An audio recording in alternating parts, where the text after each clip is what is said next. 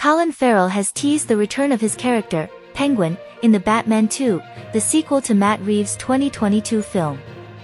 In an interview on SiriusXM's The Jess Cagle Show, Farrell expressed uncertainty about the sequel, saying he hasn't seen the script yet but heard Penguin might appear.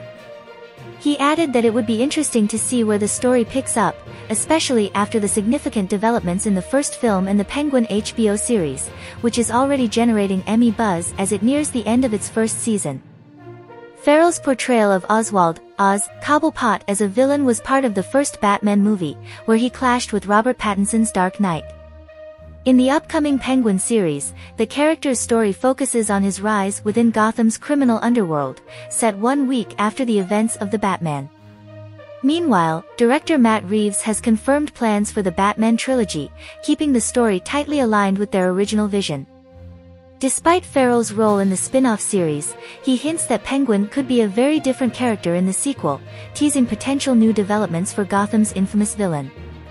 Fans eagerly await to see how these narratives unfold in the continuing saga.